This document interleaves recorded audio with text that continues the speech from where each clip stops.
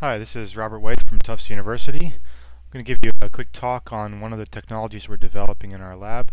This is a capacitive micromachined ultrasound Doppler velocity sensor, and the work was conducted in collaboration with Draper Labs. The main students on the project were Minchul Shin and Zhengshin Zhao, and this is a summary of a talk which was given at the Acoustical Society of America meeting in October of 2012. The goal of this project is to create a MEMS-based ultrasonic sensor system. We're thinking of this as a possible complement to existing radar, laser, and infrared velocity and distance measurement systems that can be used in small-scale mobile navigation systems.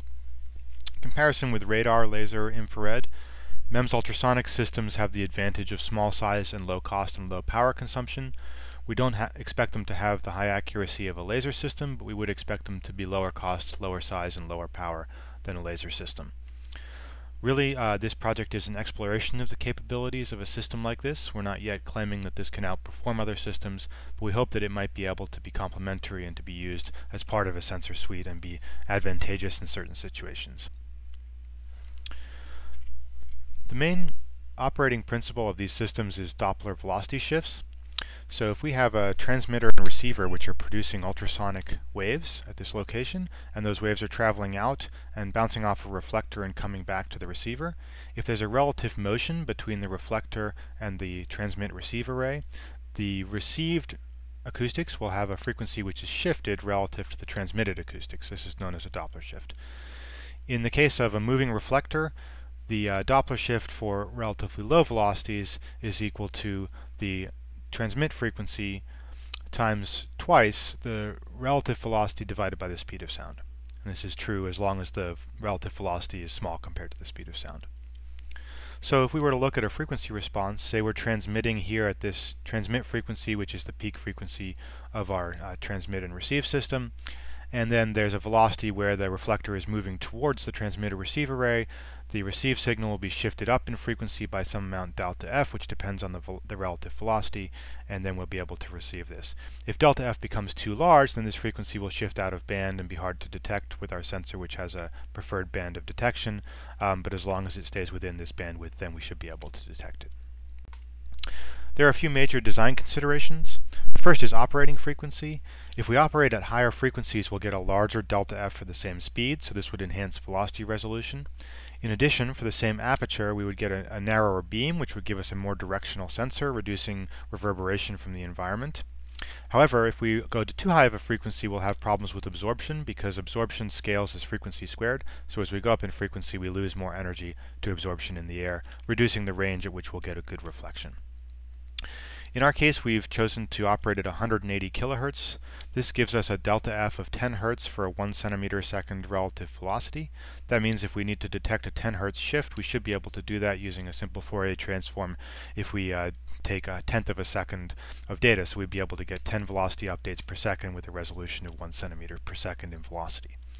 For a 1 centimeter square chip, which is the size of our array, we would predict a 10 degree minus 3 dB beam width, so that's 5 degrees either side of center, which is a relatively tight beam. This is something that distinguishes our system from other ultrasonic sensor systems you may have seen for mobile robotics. Typically, those systems that are commercially available operate at lower frequencies, maybe around 40 kilohertz, and have much wider beam widths on the order of 45 degrees or higher, which causes much more reflection off of the environment and not such a directional sensor. For this kind of frequency, we would expect to see about 7 dB per meter of absorption in air. So since this has to go out and back, that's 14 dB per meter of range for a round-trip motion.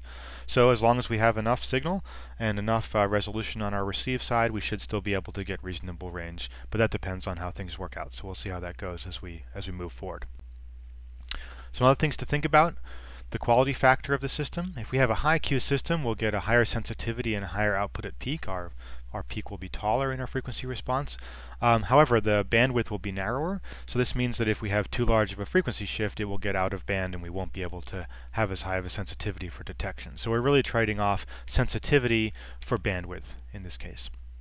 So we're choosing to target a Q of around 8.5. The reason for this is that this would mean a 20 kilohertz delta F, so the 3 dB bandwidth of that second order system would be 20 kilohertz, so that's 10 kilohertz either side of the main peak. 10 kilohertz would be a Doppler shift that would be produced by a 5 meter per second motion. So we're with this Q, if we go down to half power, bandwidth will have a range of -5 meters per second to +5 meters per second. We might be able to measure larger velocities than that as long as the signal is strong enough, but at half power, this is the dynamic range of the sensor as determined by the Q. Another thing which might be of interest and concern in the design is the stray capacitance. Basically, we always want to reduce stray capacitance. So if we have a larger capacitance, we get lower sensitivity if we use a voltage preamp scheme, and we get higher noise if we use a charge preamp scheme. In either case, that means a lower signal to noise ratio, so we want to reduce stray capacitance as much as possible. This is the design of our element, our transmit element. We have a glass substrate. This is used to reduce stray capacitance, so instead of using a silicon substrate, we use glass, so there's no capacitance to the back. We have a bottom electrode, which is made of chrome gold on the glass, and then we have a nickel structural layer, which is 9 microns thick with a 5 micron air gap in here. And so this system can either be used to transmit by driving an AC field across here, which will cause electrostatic forces to create vibrations of the nickel and therefore generate acoustics which propagate out into the air.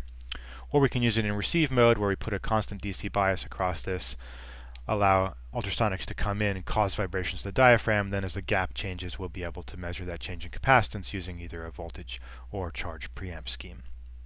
There are holes through the diaphragm. These allow it to static pressure equalize at DC, so we don't create a barometric pressure sensor. And also the size of these holes sets the Q of the device, so by controlling the vent hole size, we can get the desired Q.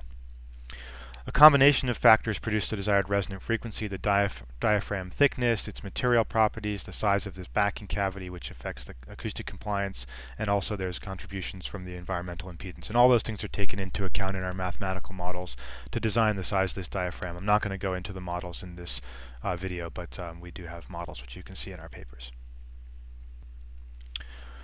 The individual transducers are arrayed in this hexagonal array, so we can get 182 elements onto a 1 centimeter squared chip, and we end up with a 600 micron diameter diaphragm. The backing electrode is smaller than the diaphragm because there's not much motion around the outside, so by making the backing electrode smaller than the diaphragm, we can still maintain almost the same sensitivity, but reduce stray capacitance.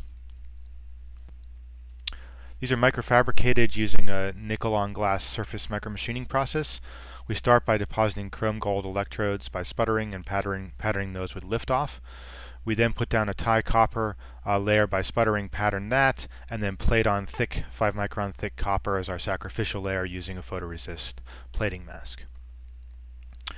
We then use a second plating mask of thick photoresist and plate on the nickel structural layer, 9 micron thick nickel structural layer, remove that photoresist, and then etch out the sacrificial copper in a wet etchant, which is highly selective to nickel and chrome gold, so that we produce our released structures. Here's some photographs of what the chips look like after they're done, so you can see their released diaphragms. Here's the bottom electrode, which you can see behind the nickel. You can see the holes through the diaphragm, which are used for the release etching and controlling the Q and this static pressure equalization. And you can see the chrome gold interconnects running between elements down here, and where the interconnects come out to the pad. So this pad is connected to all the bottom electrodes, and this pad is connected to all the tops.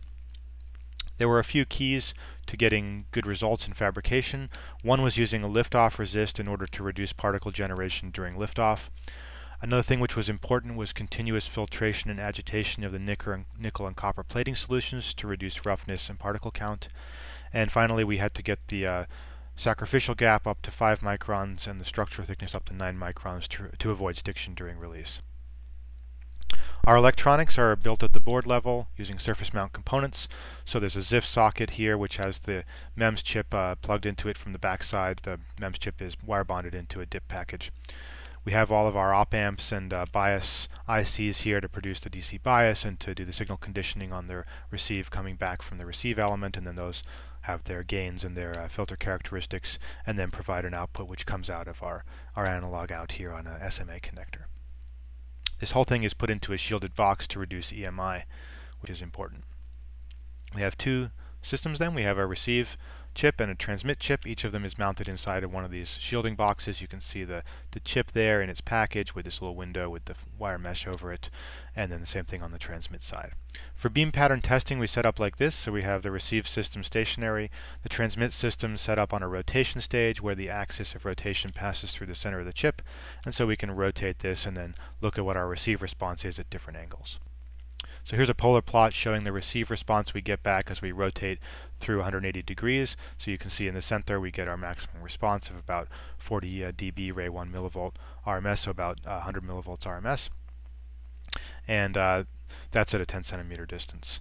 As we rotate through 180 degrees, our side lobes are down by about 10 to 15 dB, and you can see that the 3 dB beam width is indeed about 10 degrees, 5 degrees on either side of center as predicted. There's a little bit of asymmetry to this beam pattern, and that's probably because of the asymmetry of the packaging scheme.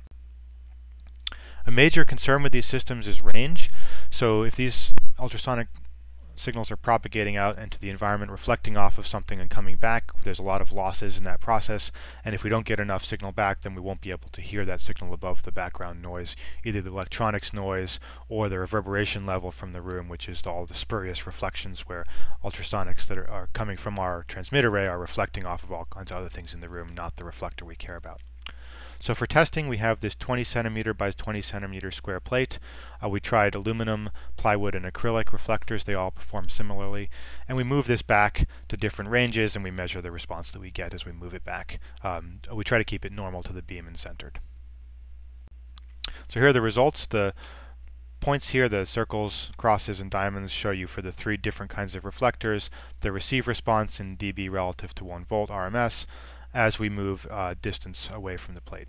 So as we get out to about 1.5 meters, the signal that we get reflected back drops below the background reverberation level, and we can no longer distinguish the signal coming back from the reflector. It's no larger than the signal coming back from scattering off of all the other elements in the environment. We are reverberation limited, not noise limited, so the noise floor for the device is down here around minus 71 dB, and the reverberation level in the environment that we tested in my test lab was about minus 66 dB. If we did this in an anechoic chamber, of course the reverberation level would drop, but for a realistic environment like a room, this is where the reverberation level is. So that means we have about a 1.5 meter range for this device, so a 3 meter round trip, and also the dashed line here is the model, just showing that we can account for all of the losses that we see here using classical absorption coefficient in air and geometric spreading, so they're very well accounted for by those 2 factors. The next thing we did was to see if we could actually measure velocity. So we have a system set up where we have a moving plate which can be controlled by a closed loop control PID controller. So we can drive this at different velocities, and then we have our stationary transmit and receive array, and we measure the response coming back from the receive array, and using the Doppler shift compute the velocity of this plate. For ground truth, we have a fiber optic laser vibrometer which is also looking at the plate, and that measures the velocity of the plate for comparison with the Doppler system. Here's a photograph of the setup. You can see the rails, belt drive. Here's the plate which moves back and forth. Here's our transmit and receive arrays. Here's the laser, and there's the laser spot. And so we're measuring the motion of this plate as it moves at different speeds as controlled by our closed loop controller. Here's a typical measurement from the laser. So this is versus time. We tell the plate to execute a move, so it accelerates from 0 up to some desired velocity. It's supposed to maintain that velocity and then drop back to 0. But there's considerable fluctuation in the actual velocity of the plate because of vibrations in the structure and some stick slip on the rails. So there is actually quite a bit of velocity variation during the move. But the laser is able to capture that, so we know what our velocity is at each time. And so this is actually quite nice because we can see whether the Doppler system can also resolve these velocity fluctuations. So here we have a spectrogram showing the frequency content of the received response from the ultrasound array as a function of time during one of these moves, and I've drawn on here a white line which is the Doppler shift we would expect based on the laser signal. And you can see an excellent agreement between the peak frequency that we receive back from the receive array and the expected Doppler shift. So we are indeed able to measure velocity with a time resolution in this case of about 16 milliseconds, and we're able to do this out to a distance of maybe a meter or so In this particular, we can trade off some things here. So we have to choose a window length for doing the windowing in the spectrogram. So in this case, we have windows that are 16 milliseconds long, so we get 60 velocity updates per second, but that means we only have about a 6 centimeter per second resolution because of the resolution of that Fourier transform with that length of time. So we could make a longer time window and get better velocity resolution and less velocity updates per second, so we can always trade those two off, and we can do that dynamically. But the main point here is we have excellent agreement with the lasers, so we are indeed able to measure velocity with this system. Here's another example moving at a different velocity. We're starting out about 3/4 of a meter away from the array and moving towards it, so you can see the acoustics get louder as it gets closer, and we are at all times able to measure the velocity of that plate. And here's a final example where a much slower move. So this is a 10 centimeter per second move, and so you can see the kind of velocity resolution we have with this time window is about half of this, about 5 centimeters per second. And yeah, so it works great. So thanks for your attention. We have this system we've designed in collaboration with Draper Labs to do acoustic measurements using in-air ultrasound and MEMS transmit and receive arrays at high frequencies with a tight beam width, a range of about 1 meter or 1.5 meters, and the ability to measure velocities on the order of 1 centimeter per second up to about 10 meters per second. And we are excited about this system. We hope that we'll get to do some additional development to maybe shrink the electronics down, make the whole system smaller, and get it into a better form factor, and also we want to do some more measurements with different kinds of reflectors and other things. So there's plenty more to do, but we think we've demonstrated the basic idea here, and I hope you've enjoyed looking at the video. Thanks for your attention.